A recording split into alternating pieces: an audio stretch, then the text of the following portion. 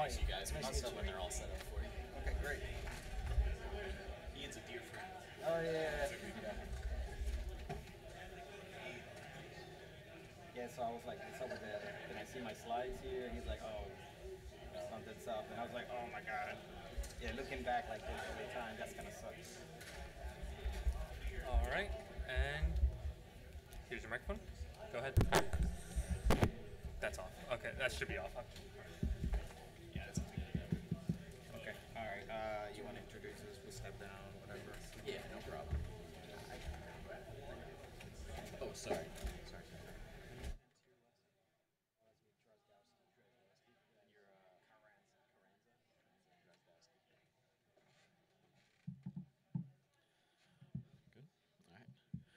All right, good afternoon, Jersey CTF. How is it going? Good? Bad? Okay? Okay? Yeah, good, yeah. All righty. So second in our series of speakers for the day, I'm going to be introducing CS Carranza and SOS Drozdowski from the FBI to give a presentation this afternoon. Please give them a warm round of applause. Stage is yours, guys. All right, thank you so much. All right,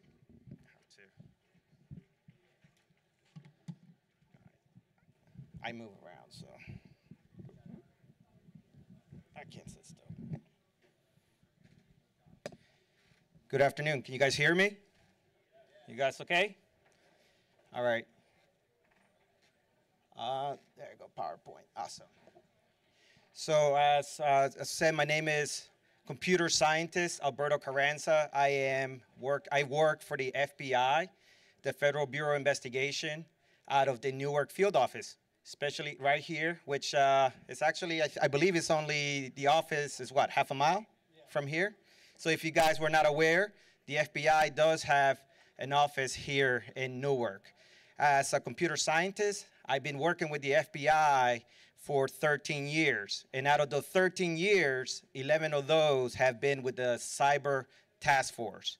So what does the Cyber Task Force do? We investigate all kind of computer crimes, the traditional computer intrusions, but as well national security cases. Out of those, all that work that we do, it takes approximately, right now on our task force, there's about 30 people, and we do that for the area of responsibility, which is Newark. However, because cyber crimes tends to be not only throughout the states, but also internationally, we tend to investigate cases that happens all across the world. Before the FBI, I worked in the private sector. I worked at Spencer's Gifts. I'm not sure if you guys hang out at the malls anymore, but at the malls, there were some Spencer stores. So I used to work there. I was a network administrator. And before that, I worked at Caesars Casino Hotel in Atlantic City. I'm not sure if any guys like to gamble yet, but I worked there in the data center. And while I was working at Caesars Casino, I was also going to college. So I went to college to Stockton University, and I got my bachelor's degree from Stockton as a computer science major. And before that, I was in the military for 4 years, and I served with the United States Marine Corps. Mike? Hey everybody, my name is SOS Mike Drozdowski. I work also with Alberto on the Cyber Task Force out of FBI Newark. I've been in the FBI for just over 4 years now. I started as an intern. I was interning while I was actually here. I went here for my undergrad. I was an IT major at NJIT for my undergrad, graduated in 2021, and I'm actually a current grad student here at NJIT, just a virtual student. So first time back on campus in a while. But regardless, I have been with the FBI for 4 years. I work primarily cyber investigations, and as an SOS, I do a lot of data manipulation, data analysis, not only for the agents, but also other analysts. Okay. So we're going to have a video. I hope that the sound works. Okay.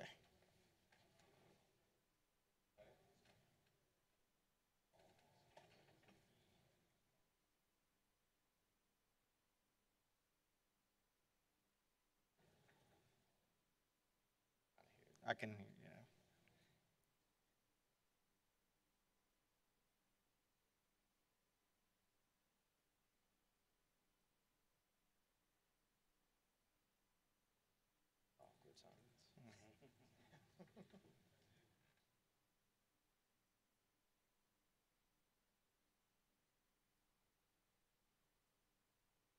All right, so while they're getting the sound fixed, we just kind of want to give you an overview what the cyber program means in the FBI. So can someone tell me, what do you guys think we do, really? Just take a guess. In the cyber, when it comes to cyber realm, what do you guys think we do?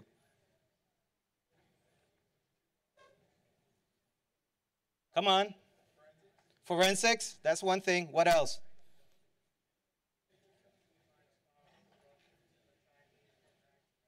How to stop the Russian Chinese from hacking us. Oh boy, we can try, but we do have a lot of that visibility. Yes. What else you guys think we do? Was that threat hunting? Sure do. What else? Put your names on the list somewhere.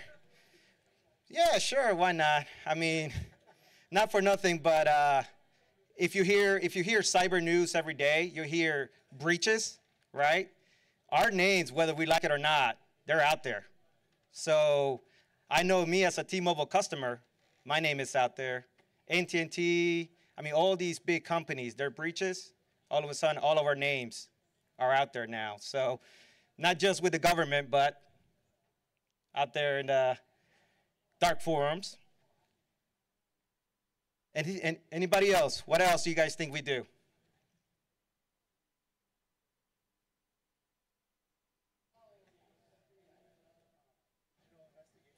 Digital investigations, of course. That means going online, maybe going into those dark forums, yes.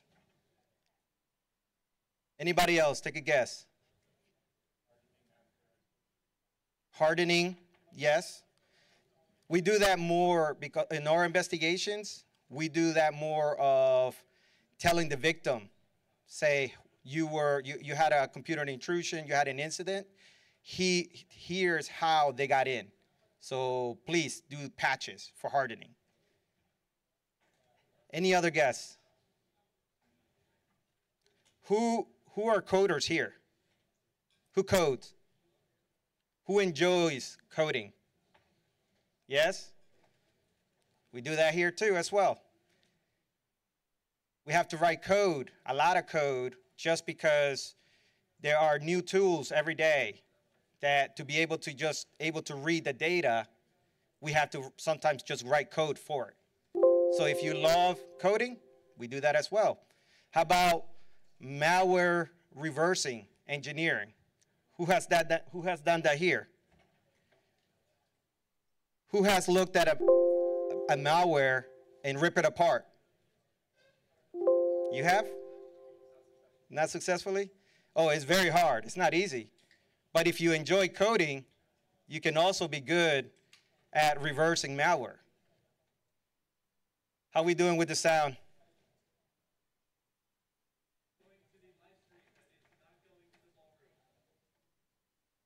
All right. All right, we're just going to play it for...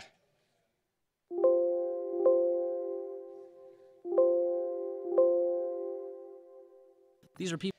We're just going to skip it. We're just going to skip the video. Because he hears. Okay. All right, so just the video, what the video showed was that the FBI wants people like yourself here in this room. That's what the FBI wants. We need those technical savvy people that understands how technology works nowadays. And as you guys are aware, technology moves at such a fast pace that we need people that can understand it and adapt.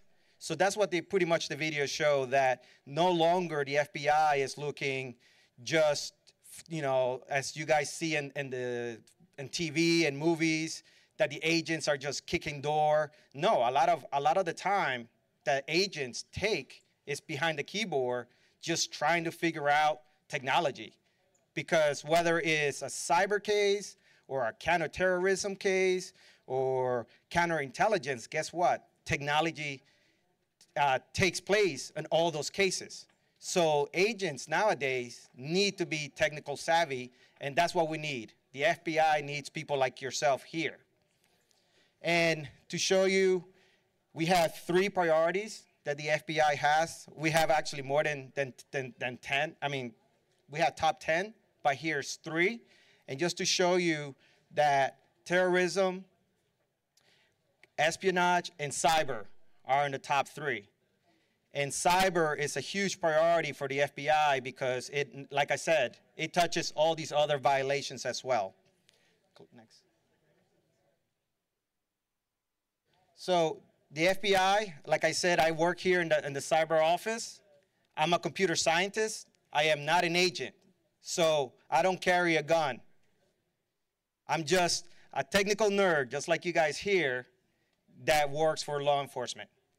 But we do have, on those task forces, we do have agents that do have the gun, but they are technical savvy as well.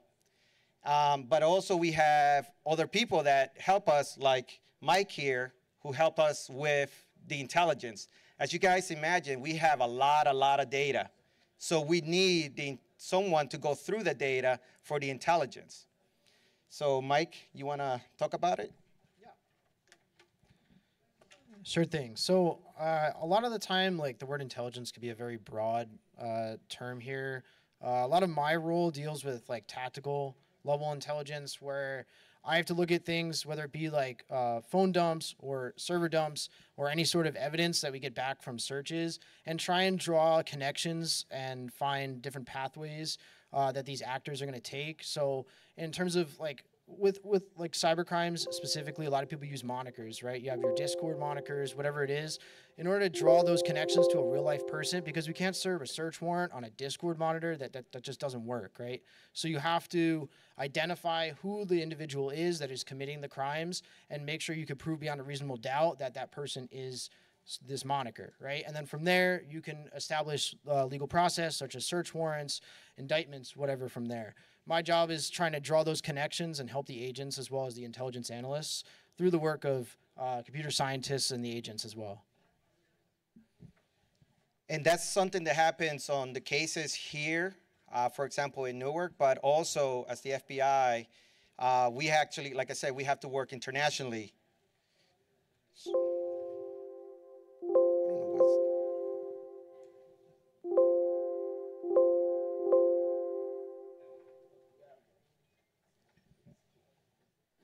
So our capabilities, as it comes to cyber, the FBI also works with other law enforcement agencies in the United States. And the NJIT, which is the National Cyber Joint Investigative Task Force, is one of them.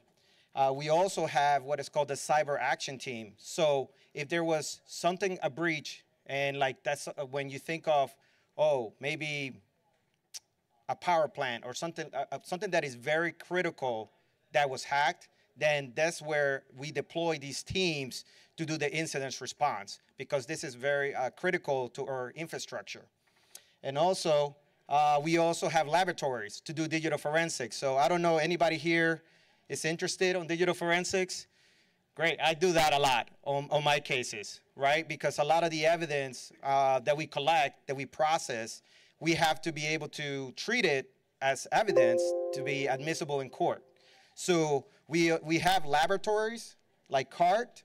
We have one here in New Jersey. It's called the New Jersey Regional Forensic Lab. But we also have other personnel throughout the state of New Jersey. Myself, I'm certified as part of a CART technician. So again, we have to be able to collect evidence that is going to be admissible in court. Next. And next. So I just wanted to show you a little map of New Jersey. What is our area of responsibilities? Our main office here in New Jersey is in Newark. That's That's our main center office, but we also have satellite office throughout the state. So we also have offices, for example, in Atlantic City. We also have offices in Trenton. My office, or where we work at, is sitting out of Branchburg, New Jersey. It's considered the Franklin Township office. So we have small offices all over the state. Funny thing is, though, but Camden County, it actually falls under the Philadelphia division. But Philadelphia has their own office themselves. Next. And just to give you a little bit overview of the type of cyber crimes and the threats that we have to investigate. So when you think of hacktivism, what do you guys think of hacktivism? Anonymous, right? And how long has that Anonymous been active?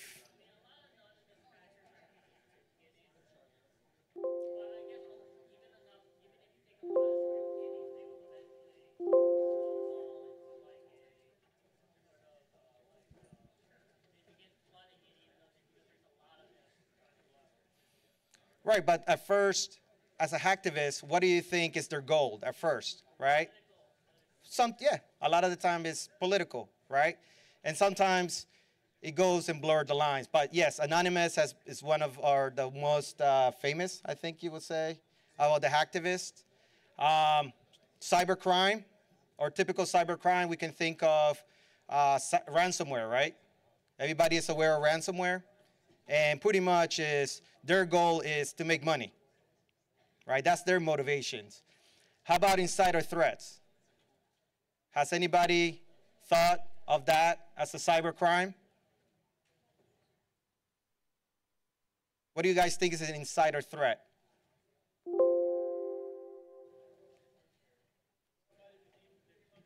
Within the company, right? So let's say one of the students here from NJIT, and let's say one of the students that work in the IT department, and he decides to just start unplugging the servers, right? What do you think happens to the NJIT infrastructure, right? That's an insider threat. That is somebody that already has access and can easily shut down the network.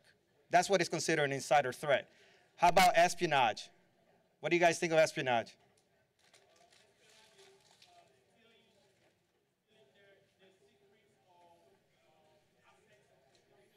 Correct. Correct.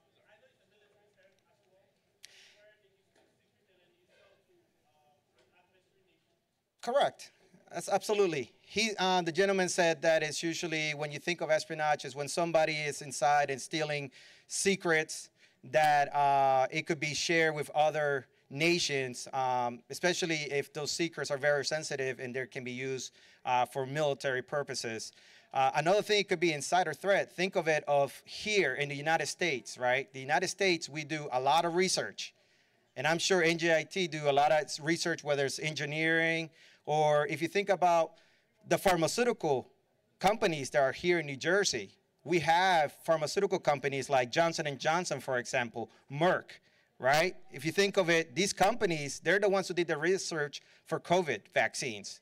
So they spend millions of dollars on research for medications, and the espionage is get people inside to steal that research and take it to other nations, because it's just cheaper to steal it than to actually spend the time and money on research.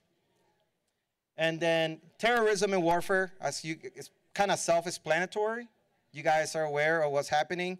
One good example, you can see that as cyber. Terrorism and warfare is actually what's happening between Russia and Ukraine, right? There's actually a physical war, but there's a cyber war as well in that environment.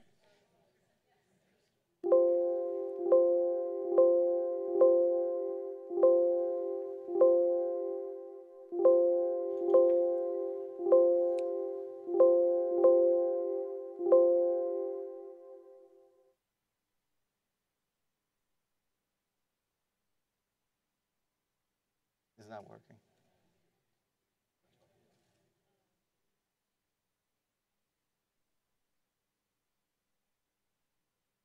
Come on.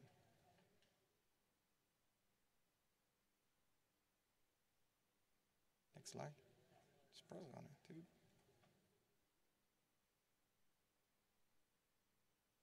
Sorry, guys, we have some technical difficulties here with the.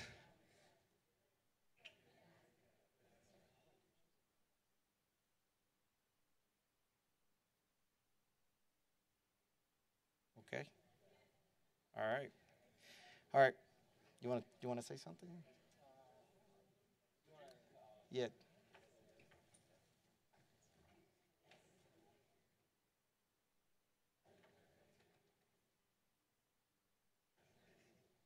Okay. So next slide, please.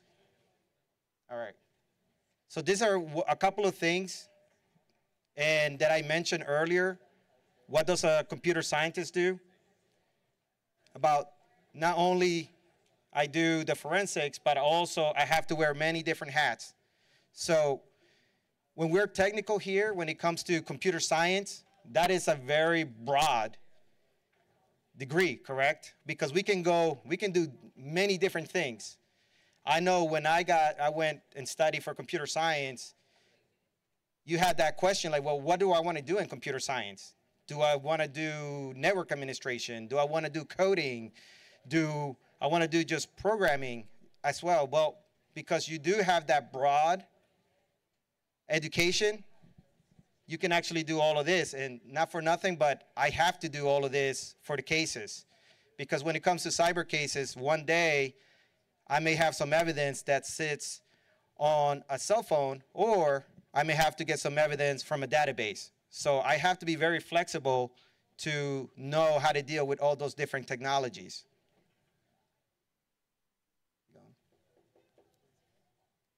Keep going.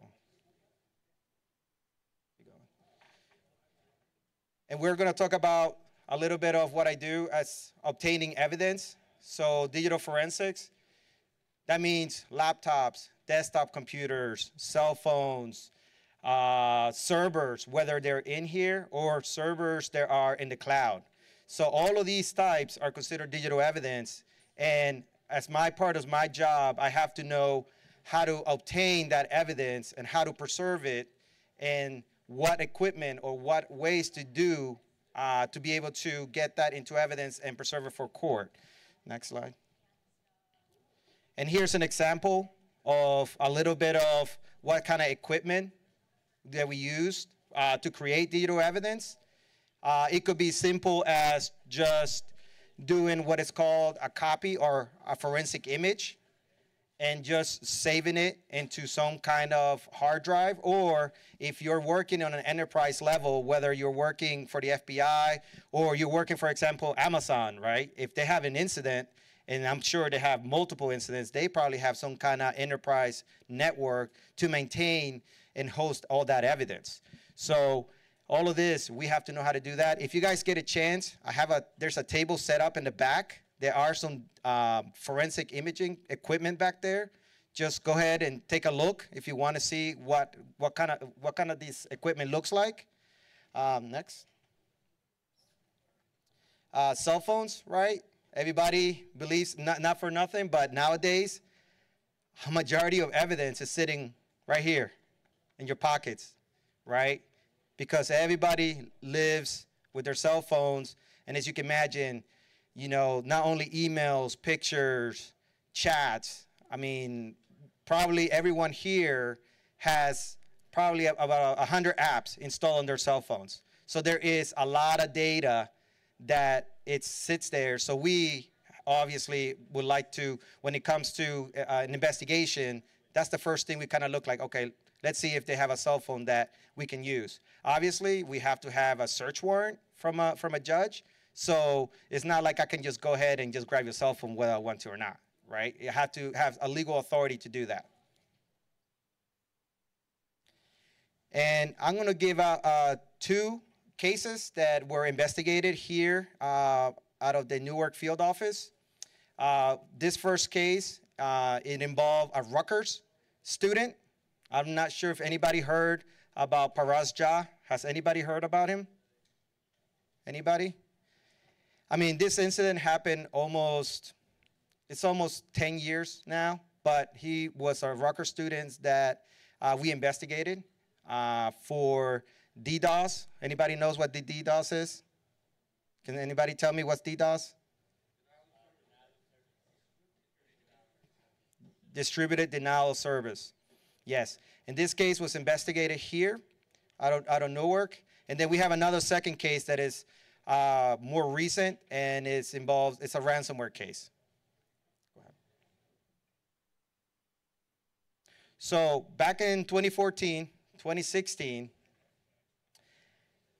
denial of service attacks, distributed denial of service attacks was being conducted against Rutgers. And Rutgers computer networks were just crashing. Can you guys imagine what kind of networks were crashing? Take a guess. What kind of networks do you guys use here as students? What's that? Wireless networks? Okay. What other networks? How about when you register for a class? Right? Any other networks? Okay, access control. Any other networks that you guys use here in school? Canvas, okay, right? So there are multiple networks that NJIT uses, right? So same as Rutgers. So guess what? These networks were going down, and while this happening, the attacker was bragging about it on Twitter. Go ahead, next slide. And he was on Twitter, and he was bragging about it. His Twitter handle was XFocus. So that's what we call the case, XFocus. So he was doing that, as you can see on Twitter, he was doing it multiple times.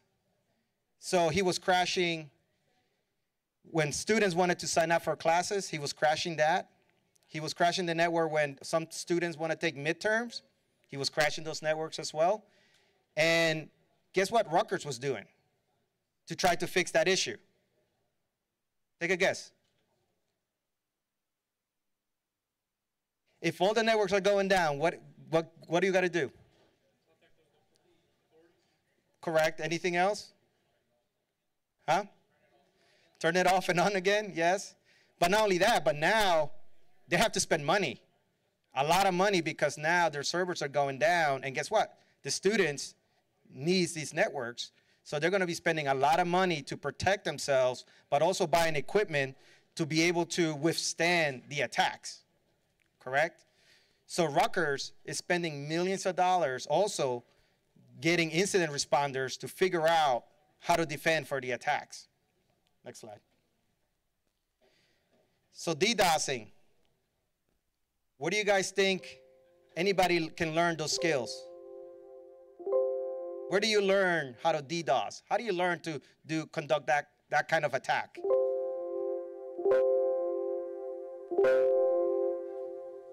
Huh? Google? Okay. Where else?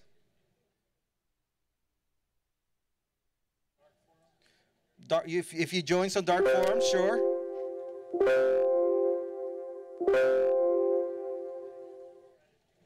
Reddit's a good spot to learn.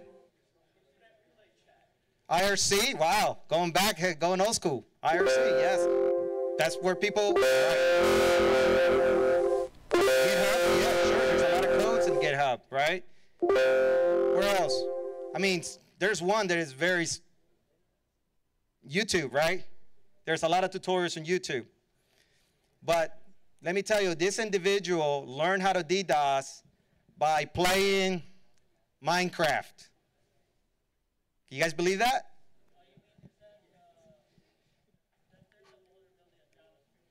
Who plays Minecraft here? Who has played Minecraft? All of us? Where do you guys play it? Console or online? PC, right? Who's the PC gamers here? All of us, right? Okay. Who has a Minecraft server? Oh, you got one here. Oh, used to. Okay, how long ago? 10 years ago. Okay, anybody else has a Minecraft server? No? Okay, let me ask you, why did you want to stand up a Minecraft server? So I used to play this other one, and they would make a lot of money from people buying stuff, so I wanted to make money. He wanted to make money. his motivation to stand up a Minecraft server was to make money, right? Because a lot of other kids or other people come and play on your server, and you can make money. Correct. It's just gaming. Same reason. Paraz Jah, this individual, stood up Minecraft servers at the age of 12, 13, just because he wanted to play Minecraft online and he wanted to make money. Next slide. So once you start realizing, oh, I'm standing up these Minecraft servers, did you have any problem with your servers going down because you were getting a lot of people coming in? There was a limit, right? So he learned that too. He learned that, oh, my server is getting overloaded with people coming into my Minecraft server. I need to learn how to keep my servers up. So he taught himself how to do that. But guess what? By learning how to defend his server, he also learned how to attack other servers. Because he figured, oh, I'm making a lot of money. And he was making like $8,500 a week just from people he has, more gamers and more gamers. But he said, what if I attack my competition? What if I attack other Minecraft servers, take them down, and all those customers, they're going to come to me, and I'm going to make more money. So that's what he did. And he was doing that. He wrote his own code, right? He learned his own code to how to conduct those attacks, and he utilized the Internet of Things devices. What do you guys think is that? IoTs. What's IoTs? Smart thermostat. What else? Anybody else? Any IoT example? What's that? Lights. The smart lights. Anything else? IoTs? What's that? Roombas. Yep. Think of your DVR. What about your webcam? Like a lot of people have Ring cameras, right? At home. That's an IoT device, right? Because it's always connected to the internet. So Paraz Jah was able to write code and said, you know what? I'm going to utilize all these devices that are out there that are connected to the internet, and I'm going to use them and create a botnet to conduct these attacks. And he did. And when he started to do that, he named his code. He called it Mirai. And he started to attack the competition. And when he was doing the attacks, there were about 145,000 devices. And the majority of these devices were in Anchorage. So Anchorage, the FBI office in Alaska, they opened a case because they saw the DDoS attacks happening. So now we have two cases. One case out of FBI Newark, and now we have another case of FBI Anchorage. Next slide. And just to show you, this is how many devices worldwide that he had infected with his botnet to conduct the attacks. Next slide. So FBI Anchorage started to do investigations, and they created some honeypots, meaning that they put IoT devices out on the internet to get self-infected so they can start seeing how the botnet worked. And when they do that, they start to finding, oh, this infected device is calling out to a command and control server, and we find that IP address. We serve legal process, and then we go through that rabbit hole to find the owner of that infrastructure, which that's when Paraz Jah was identified. Next. Right before we were going to go to his house, Paraz Jah, with other co-conspirators, realized, I'm going to get in trouble for this, for writing this code and all these attacks. So he decided that for plausible deniability, I'm going to release that code, and I'm going to put it out there in hack forums. And he did. So he left this code, and as you can imagine, I mean, this was almost 8 years ago. To this day, that code is still being utilized for botnets. Next. So I don't know if you guys ever heard of Mirai? Anybody heard of Mirai botnet? You have? The route, yeah. I mean, it has evolved. It has evolved now that that code now attacks routers, right? So we did a search at his house. Click next. Where do you guys think I found the evidence of his attacks towards Rutgers? So we were there at first because of Mirai, but at the same time, we kind of realized, oh, he was a Rutgers student, and Rutgers was getting DDoS. So we were like, okay, it's probably the same individual. We went to his house. We had a court order signed by a judge to seize all his computers, cell phones, anything that it was electronics. Where do you guys think I found the evidence of his attacks towards Rutgers?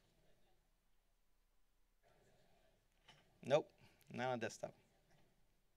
Take a guess. I kind of mentioned it earlier. No, you said it. Cell phone, right? Click next. Now, let me tell you something funny about his cell phone. His cell phone, it was an iPhone, and he just got rid of it 3 weeks before we showed up in his house. iCloud backup, right? However, what's another option that you guys have to back up your iPhones? There's another option. You can back up to the iCloud, but what else? What's that called? The local backup, what's that called? iTunes. iTunes backup. That's right. So he had gotten rid of his phone, but before he got rid of the phone, he backed it up. He did an iTunes backup to his laptop. So even though his phone was gone, that backup was still there on his computer. So we were able to pull that backup out and see he had 100,000 Skype messages to show that with his co-conspirators, he was attacking Rutgers. Take a guess why. Why did he attack Rutgers? Bad grades. Revenge. Why? Thought it'd be funny. Actually, yeah, that's some of the motivation. As a freshman, right? When you're a freshman here, do you get first dib on classes? No, right? Who gets first dib? Seniors, right? But as a freshman, he was pretty upset that he could not register for some classes that he wanted to register. So guess what he did? He attacked Rutgers. Any other reason? You mentioned bad grades. Someone that is that smart, could he have bad grades? He's lazy, right? Yes. Very smart individual, but lazy. So during Christmas break, his father said, give me your username and password. I want to see your grades for school. And he was failing, out of all classes, he was failing like programming. I mean, he programmed like nothing, and he was failing that class. So he did not want his father to see the bad grade. So guess what he did? He took down the whole system. So his father could not see the bad grades, right? Click next. So here it is. After we found all the evidence and we talked to him, he pled guilty of all his actions. And remember, like I said, all those DDoS attacks, it wasn't just one attack. It was about 8 of them. Rutgers was spending millions and millions of dollars to fix their network. And as you can see, that's he has to pay 8.6 mil back to Rutgers.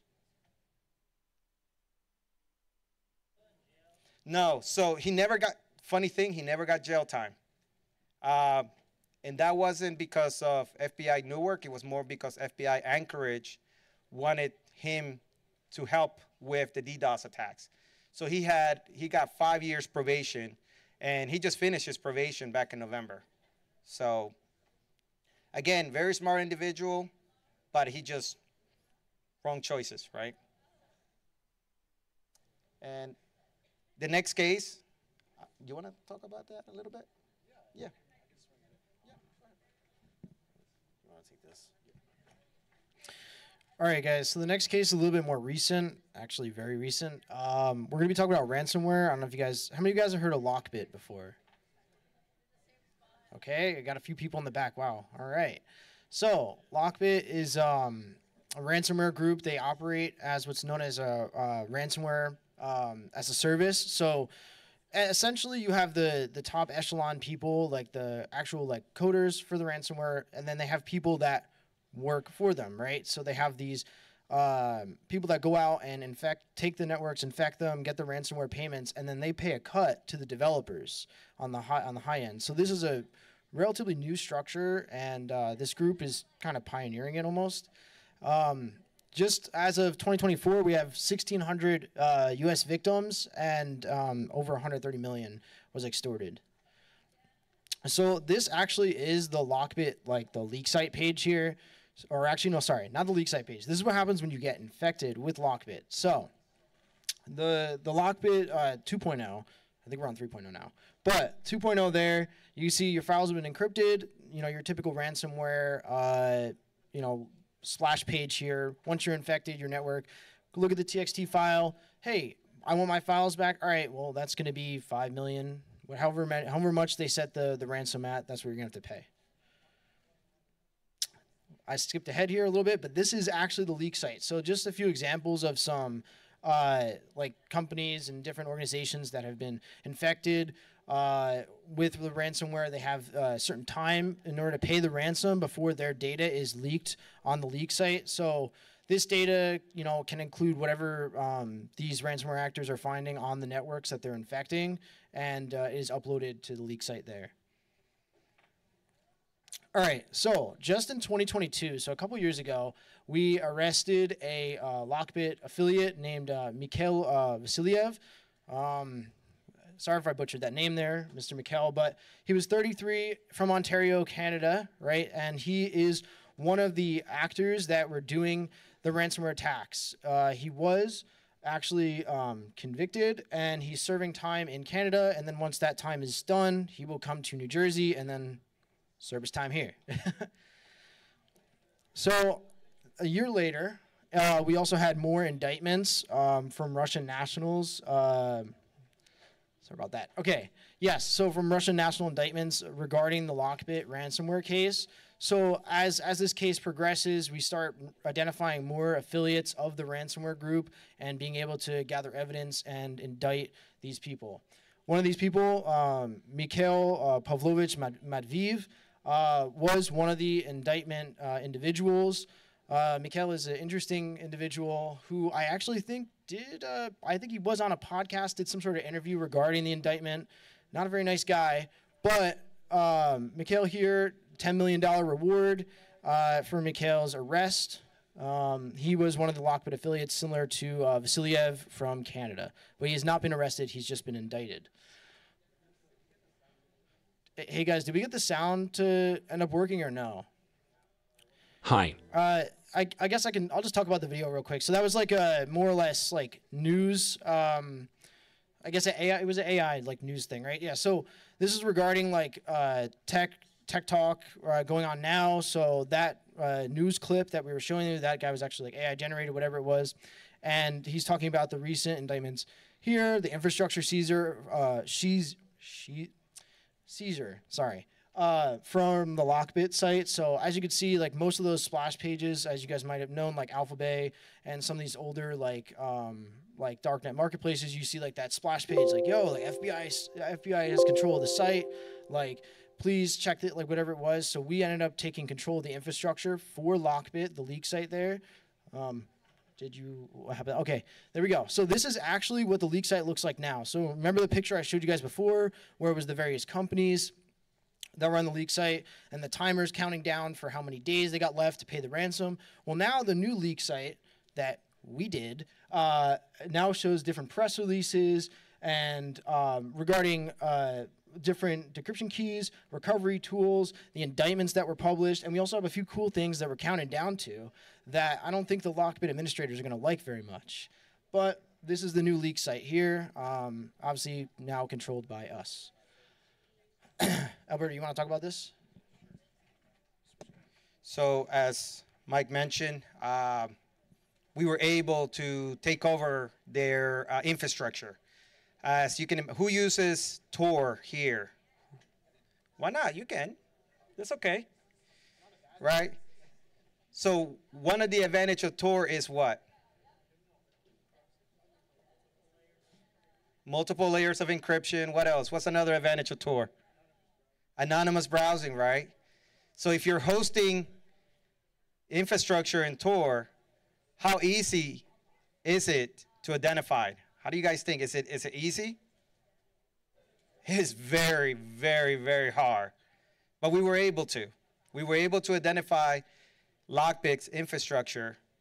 And once we were able to identify it where it was, then we were able to seize it. So that's not something that it can happen like in the movies, couple of, keyboard keystrokes and it happens. No, it took months, and this investigation is going to years, right? Because the technology, it is so advanced, it's not easy, right? Especially in the Tor network, we have to deal with encryption and all this anonymous browsing.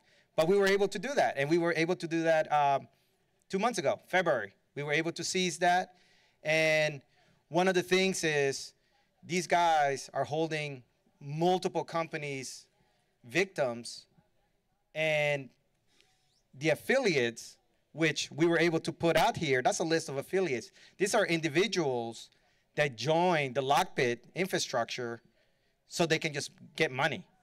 So you can imagine, not sure if NJIT has ever been a victim of ransomware, but you can imagine if that happened here, all of a sudden, the reasons why when you start paying, your classes, and all of a sudden you start seeing why are things going up?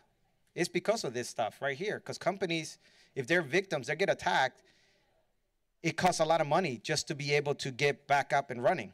Next slide. So we were able to do that, but as you can see, even on other indictments, unfortunately, a lot of these individuals are sitting in countries that we have no extradition treaty. So Russia, for example, right? You guys saw the reward poster for Matt Vive. Matt Vive is in Russia. We indicted him. He knows he's indicted. He knows that we know who he is. And he's not hiding online. You can Google him, and he will say, yes, I'm a Lockbit affiliate. I did attacks. And he's proud of it. He's proud to do that, right? Because unfortunately, we cannot go to Russia and make any arrests. But we do have rewards. If these individuals ever leave Russia, we do have red notices on them. If they ever travel to one of our U.S. friendly country, hopefully we will, arrest them. And those red notices are there for life. So these individuals cannot leave Russia because of this kind of rewards and stuff that we have on them. And Mike mentioned, for example, we did arrest an individual who was a Canadian citizen, but he was also Canadian and Russian, and he was in Canada, and we were able to identify him, and we were able to get him arrested in Canada, but also we were able to also press charges here in New Jersey. So he finally pled guilty in Canada. So Canada government gave him 4 years of jail. But guess what? He still has to come here and pay, and then he will also go to court and go to trial. I'm pretty sure he's going to plead guilty, but he also has to do time here because these ransomware affiliates not only attack United States, but they attack companies worldwide. So one example, he attacked a lot of Canadian infrastructure, but also U.S. Now, I know we talked a lot today, but if you guys have any questions out of anything related to cases, the FBI, anything right now, you guys are more welcome to ask us.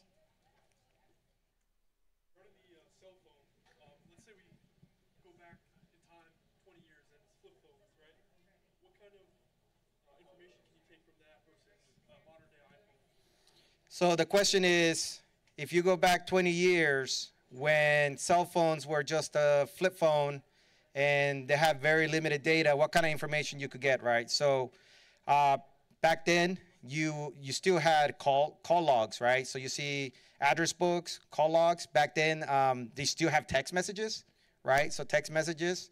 If you were going old school, some text messages were being saved on SIM cards, for example. So you can actually export data out of SIM card and get some text messages there. Moving around, between 2004 to 2010, all the data was on the phone, on the flip phones. Still text messages was a lot. It was very important back then. There was no encryption. Pretty much the general mode of communication back then was text messages. So we would see that a lot, especially, drug dealers, everybody, it was just text messages. Hey, meet me here. Or, for example, like a murder, right? Hey, we're going to meet over here, and this is where the murder happened. So, yeah, there was still a lot of information that we were able to retrieve from cell phones even back then. Yep. Any questions? So what good is like seizing an iPhone if it's still locked? So what's good of seizing an iPhone if it's still locked? We can still get in. So brute force. Has anybody heard of brute forcing? What's brute forcing? Yep, you're guessing every possible combination, right? So he mentioned Celebrite. If you guys go to the back, I have my Celebrite kit. You guys can see it. But yeah, there is ways to try to brute force into that lock device. So is it successful? Not all the time, but depends on the individual, right? So how easy is to guess a 4-pin passcode, right? It's only 10,000 combinations, not that hard, right? But if you use a password, that's a lot harder, right? So you have a question?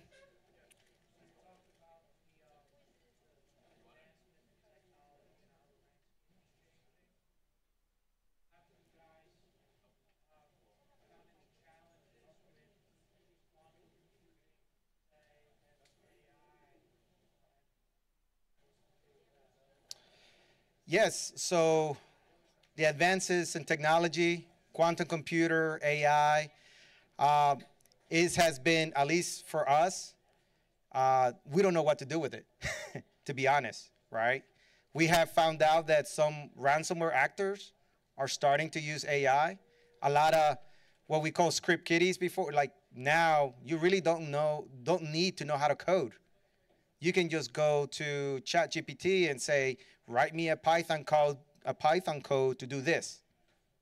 And he will. AI will. So now it is becoming easier for bad guys to conduct these actions, and how can we stop it, right? It's becoming harder. It's a lot harder also when cloud infrastructure is not in the US. If that cloud infrastructure is sitting in Germany, for example, we identified it, but it's in Germany. Now we have to request the government of Germany, can you please get us this data? And they'll get it to us, maybe. Sometimes they do, but then it's a year later, right?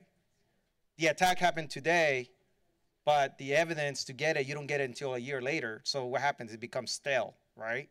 That's very challenging. So, and we just have to get very creative when it comes to those things, right? So they use cloud infrastructure. How can we get it just to get the evidence to us quicker? I think that's one of the biggest challenges. Any questions?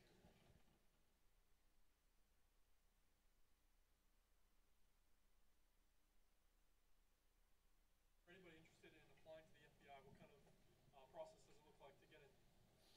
Actually, I think that's a great question for you. Yeah, so I can give you guys a little bit of a look into like what it's like being a student and then going to the FBI, because I was an intern previously, like I said, so I was here. And some of the process, at least with the internship, like you have to go through a lot of the background checks that a normal employee would. Like you're gonna have the same security clearance as like a normal full-time employee as an intern, So like the steps I would say like that comes first is obviously the application process, like sending in your resume and then doing the interview process, right? It's like any other job. And then once you get past those two phases of the interview, yes, we like you guys. All right, cool. Now we have to make sure that you guys are fully vetted. We can't just let anybody into the building, obviously. So from there, it kind of starts this whole domino effect of going through and filling out like an application for a top secret clearance, and then you go into different things like polygraph examination, as that's part of the background check. And then once you get through those two steps there, I think it's also a drug test too. Like I don't know exactly what they might have changed the drug policy recently. I think it might be 1 year now or something. I'm not exactly sure on that. Probably check the website. Like, don't quote me. I'm not like a recruiting specialist or anything like that. But regardless, once you get through those three things, the application, well, interview, then application for the security clearance, polygraph, and the drug test, takes maybe about, it took me, I think, 4 months, 5 months to hear back. So I applied in September. I did my interview stuff in like November, October, and I started my whole security clearance process from December till about mid-January, and then I didn't hear back until May. Once I heard back that I was good to go, I started on the job in June as an intern, and I was working during the summer you work full-time, and then during the school years you're going to work part-time. They make you more focused on school, which is obviously a good thing. They don't want to overwork you. And then the transition from coming out of like college into a full-time role was pretty smooth because I was already on board, so I didn't have to go through that whole process again. But like I said, if you were to apply like after college, so after you graduate, not as an intern, like as a full-time position, or even if you work somewhere else and then you decide you want to come work here, it's a very similar process of application sent in, then you have your interview, you pass the interview, great, and then you go into stuff for background. And then once you're through all that stuff, then it's just kind of a waiting game as to when your start date will be, or if you're applying for a position that has to go through the academy. So like a position like an agent or an analyst, you guys are going to have to go through the academy down at Quantico, which I don't exactly know what the time frame on the dates are for that. Again, that's more of like a HR recruiting thing. But once you get through all that stuff, you get through Quantico, boom, now you're on the job, good to go, now you're here. So, I mean, realistically, you're looking at, if you're an intern, maybe like 8 months. If you're looking for a full-time position, could be closer to like a year, I would say, post like interview and then background stuff, good to go. On the job is probably about a year. Sorry for the long-winded answer, though. I gotta say, in my experience, it almost took a year as well. I was working in the private sector. I already had a full-time job. I went to, by the way, FBIjobs.gov. That's the website. That's where you see all the positions that are open. And I just went there. I applied. Didn't hear from them for like 3 months. Eventually, I got a call. Did a personal interview, and then actually after they told me I was selected, it had to go through the background check, and that's where it really takes a long time. Especially depends on your age and where have you traveled. So if you traveled a lot overseas, then the background check will take a little bit longer. I was in the military, so I did travel quite a lot as part of my military time. So it did take almost a year for me to go through the background. Background, like he says, also you have to do a polygraph. So you sit with a lie detector. That's not always fun, but you have to go through that. And by the way, we have to do that every 5 years. So even though once you're already in, you still have to go through that test every 5 years. Any questions?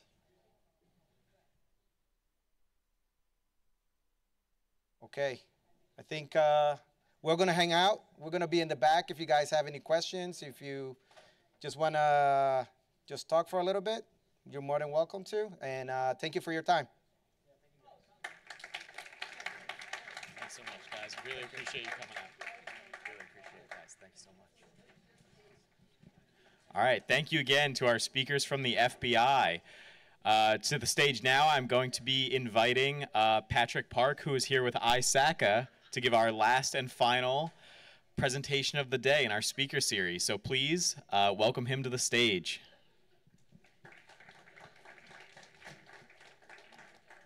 I'll get you the clicker right now. So.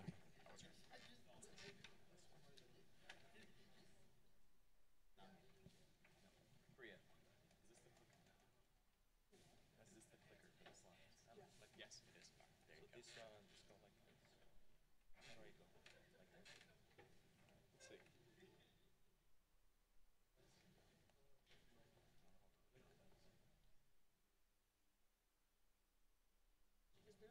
yeah, you point it that way. Point it straight ahead. Go back. All right, yeah, just point it straight ahead. Big green button. All right, thank you very much. Hello, everyone. This is me again, the water bottle guy. Everyone got a water bottle? Not yet? Then you have to get it, right?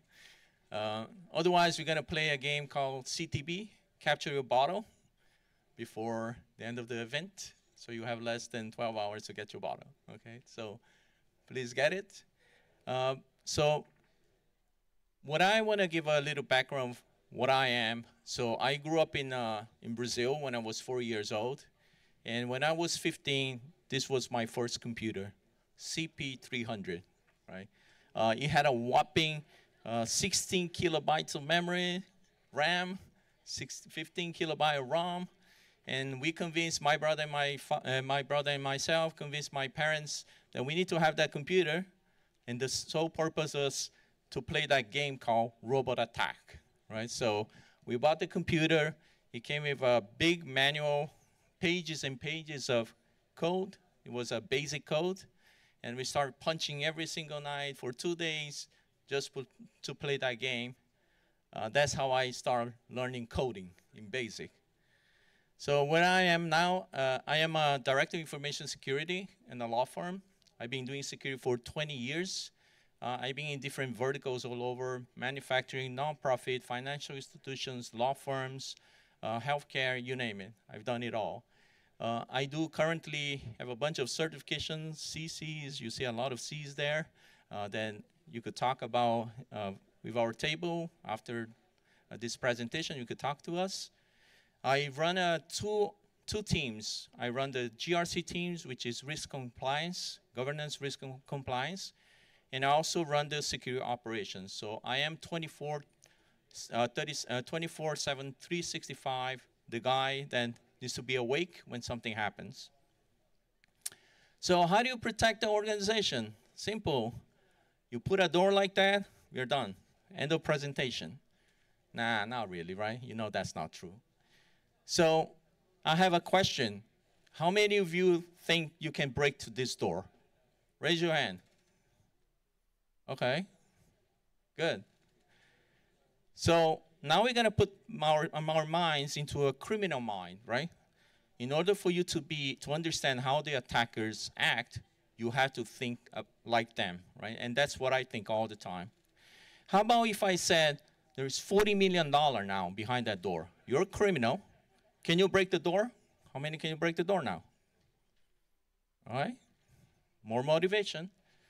Okay, so now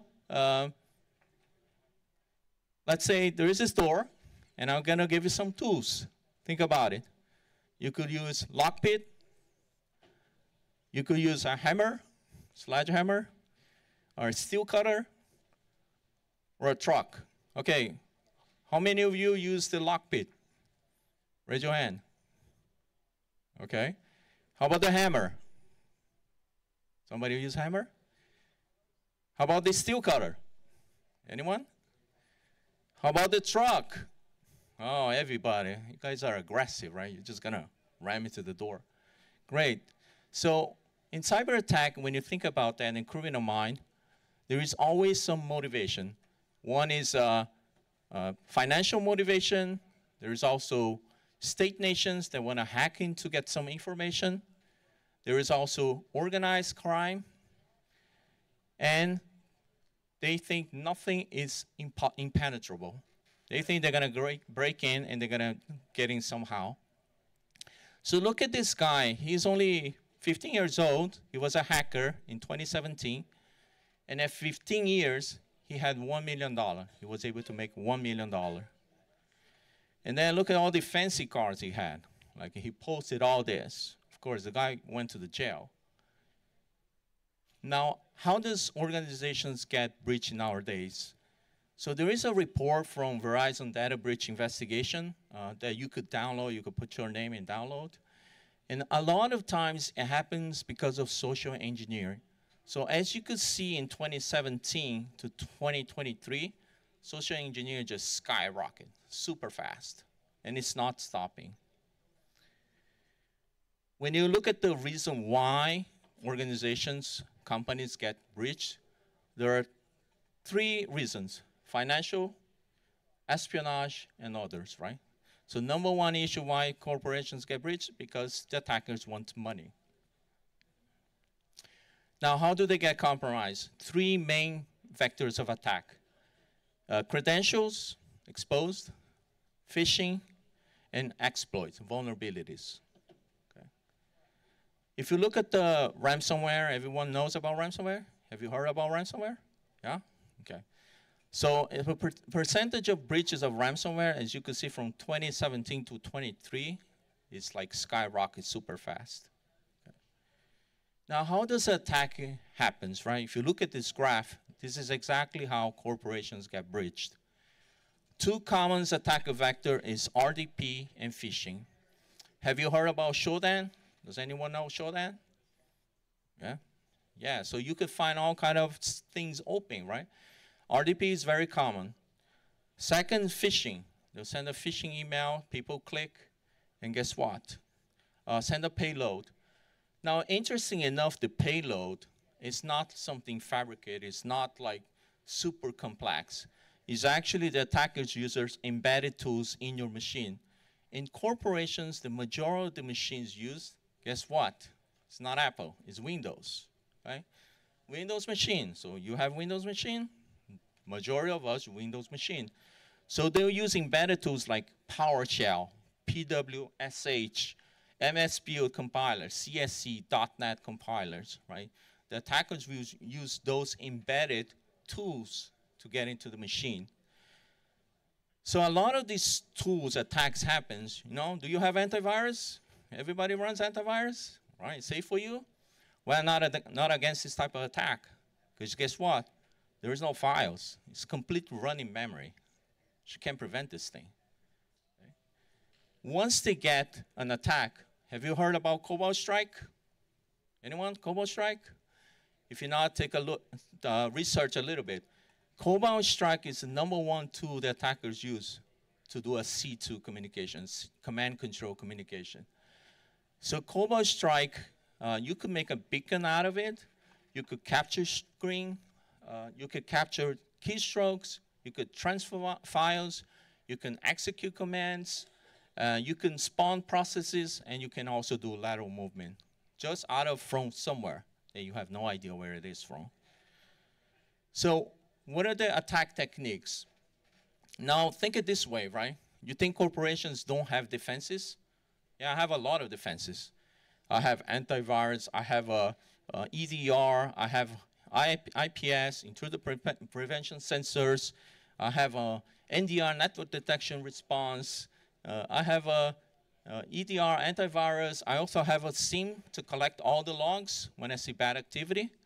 So how do they what do they do? So the attack technique is they're not noisy. You know, have you done vulnerability scans? Who did the scans? Nmap? Have you done Nmap? Yeah. Real attackers don't use that because it's pretty noisy. We're going to detect them. So what they do, they use low-key attacks, very stealth and silent. They take months of years. They're not like 24 hours, you're going to try to break into system. It doesn't happen that way. So second, they do situation awareness. So once in their machine, they explore everything the user has access, shared drives, applications, database, etc. They perform a direct lookup called LDAP queries. If you know Active Directory, if you're not, you're going to learn.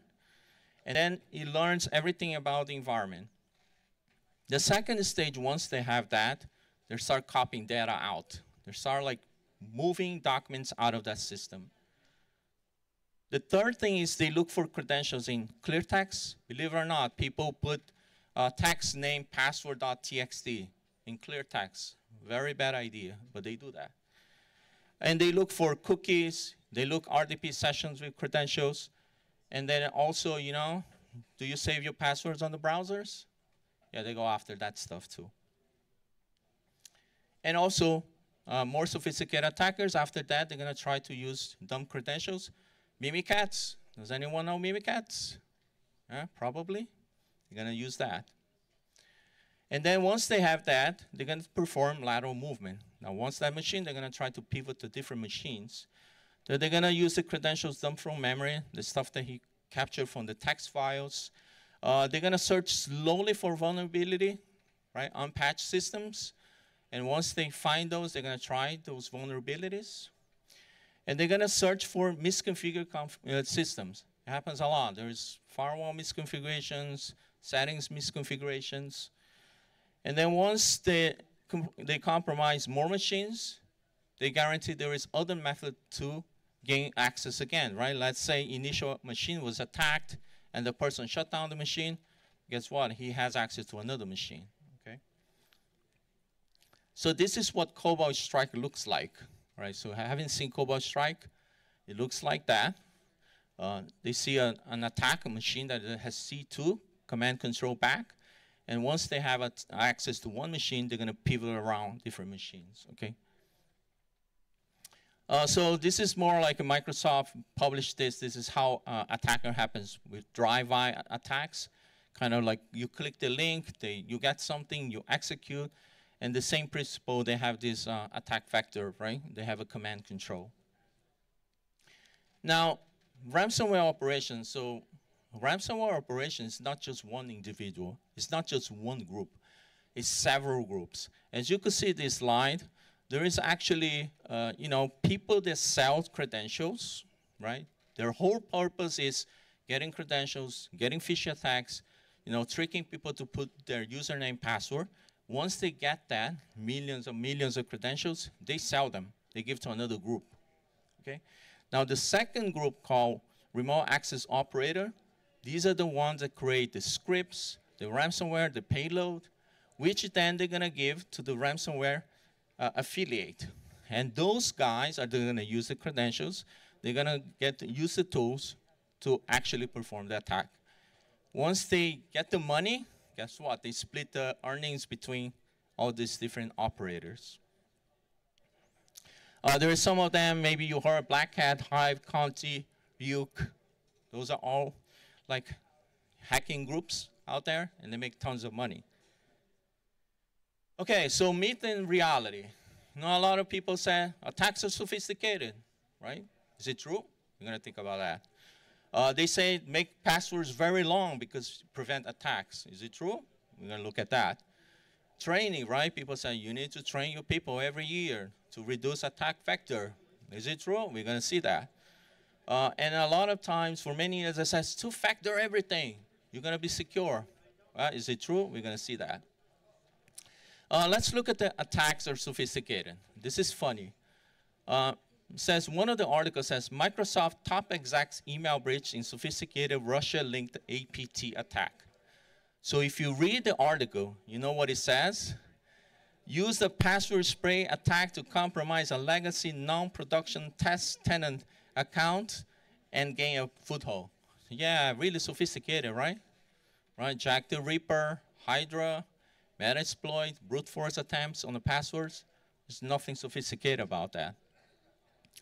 So long password presents attacks, right? So initially, passwords were very simple, 1, 2, 3, 4, 5, 6. Everyone could guess it. And then over a year, they make it more complex, right? Now you require uppercase, lowercase, special characters, all that, right?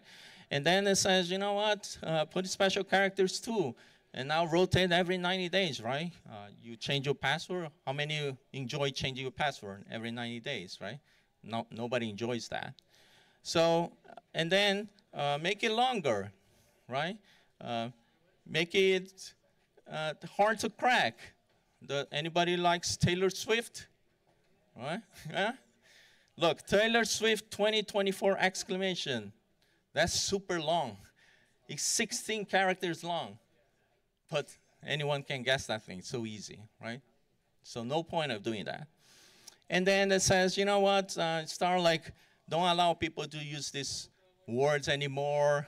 Ban this type of password, compromise password. But if you keep doing that, we're going to run out of passwords, right? Every word or sentence, we're going to No more passwords. What are we going to do? So imagine if your password is 8 character long with complexity, it only takes 5 minutes to crack your password. That's how fast it is, right? And in making longer, it takes, some of them takes like 5 billion years to crack it, but still doesn't matter. Okay, how about training, right? Security awareness training everybody, okay? It's gonna make it better. Do you see that screen? Yeah? That looks like Microsoft. Do you know if it's real Microsoft? Oh, yeah, phishing page? How do you know? You just assume. You click on the link. You see that. Is it real Microsoft? Phishing Microsoft?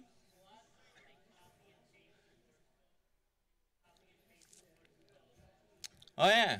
But see, for a regular person, that looks like Microsoft. Like, really? It doesn't work. So as we, as organization, we send this attack simulation training phishing email simulations every week. Guess what? And this is across the industry. It's not just us. 5 to 7% of people provided their credentials. 5 to 7. Now, our organization has only 2,000 users. So 100 people provided their credentials. So you have 100 ways to get into our company. Now, imagine an organization with 20,000 users. You have 1,000 ways to get into that organization. Huge problem. So just training, it doesn't help.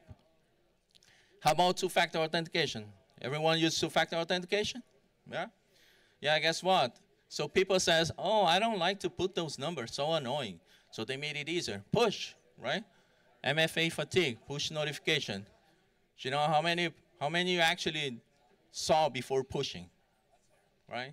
I have cases that a lady says, was like frantic and says, oh my God, Patrick, I think you need to change my password. I said, why? Oh, I think I clicked something bad. You think?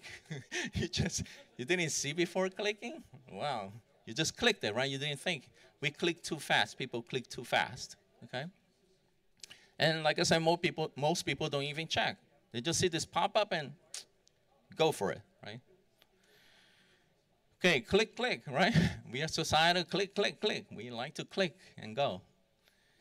Okay, so what's today's reality? So Robert Mueller, former director of FBI, there's FBI folks in this room. This is what he said in 2012. He said there are only 2 types of company, those that have been hacked and those that will be hacked. There's no other ones. Sorry. And sorry to put the cool down your water. You could try to be the best defenders. You're learning all the hacking. There's only 2 types of organizations. And this is true because if you see how cyber attacks keep on growing, when they talk about in 2012, it was kind of low. Now it keeps spiking up, and it doesn't slow down. The problem is so big that it's going to cost $10.5 trillion in losses by 2025. We're not talking about millions, billions. We're talking about trillions. Okay, it's a huge number. You know, Clorox, have you heard about Clorox breach?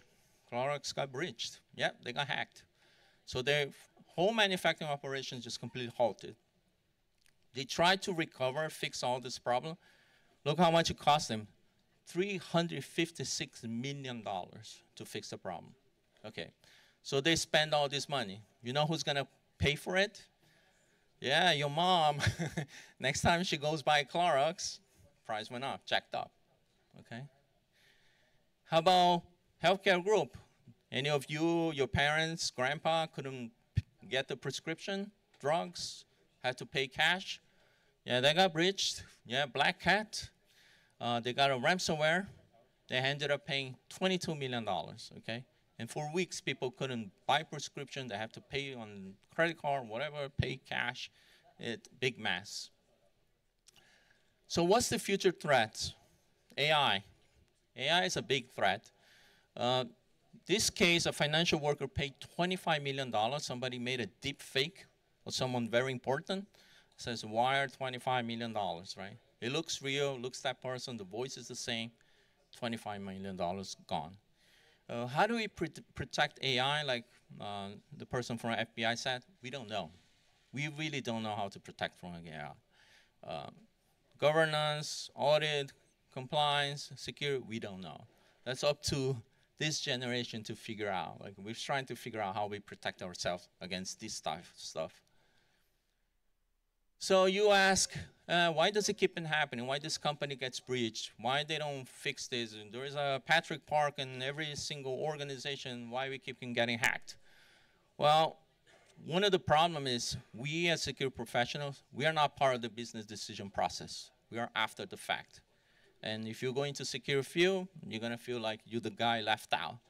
This has to change. Second, small budget for security. Security was always after the thought, after the fact. Well, oh my God, it got breached, then they pump all the money, right? Before, it's not. You're just expenditure. You don't get profit putting security. And resistance to change. People hate to change. People don't want to change anything. They want to keep on doing the same way they do it. You put two-factor authentication. They don't want it. It's all resistance. And the other thing is predictable human behavior, right? The attackers know how we behave as human. They know we want easy way, click, click, click, right? We don't read. We just put our credentials. We didn't read that it was really Microsoft or not Microsoft. Boom, we just put our things so they know about that. It said security is not priority. It says security is viewed as a hindering business, right? They don't care about security until something bad happens. So how is it going to change, right? We need you. We need everyone in this room, new generation of professionals, security professionals. So cyber attack is not just my problem. It's not the defender's problem. It's not a company problem. It's actually a problem for entire society, right? So think about it. Think it this way. How many of you knows someone lost money, their bank account got cleared out, your grandpa got scammed, you lost money, they got into your credit card. It's a society problem. It's not just one individual problem. It needs to be fixed. So we need a new generation of defenders, right? The old way of doing things, it just doesn't work. If it worked, I wouldn't be talking about this today. We need to change that. And also we need new security experts in the field of AI. We don't know how to fix that problem yet. Okay, so we need smart people like you, young people, to come up with a solution for us. And we need new generation of software developers that has solid understanding of security and applying into their work product, right? A lot of things developers are so in a rush in developing something cool, and they don't care about security. And then we deal with the problems right, after the fact, patching, whatever, vulnerabilities. Oh, you didn't think about that, right? And also we need new generations of engineers with solid understanding security and also applying in their work product, right? We need better engineers, security mind-focused engineer, not just creating products. And also we need new leaders to make changes, right? I'm getting old. Next year when I come back, I'll be older. But we need new generation of leaders, right? That's you over here, okay? So that was my presentation. Any questions, comments? All good? No? All right, good. So thank you for listening to me, and have fun.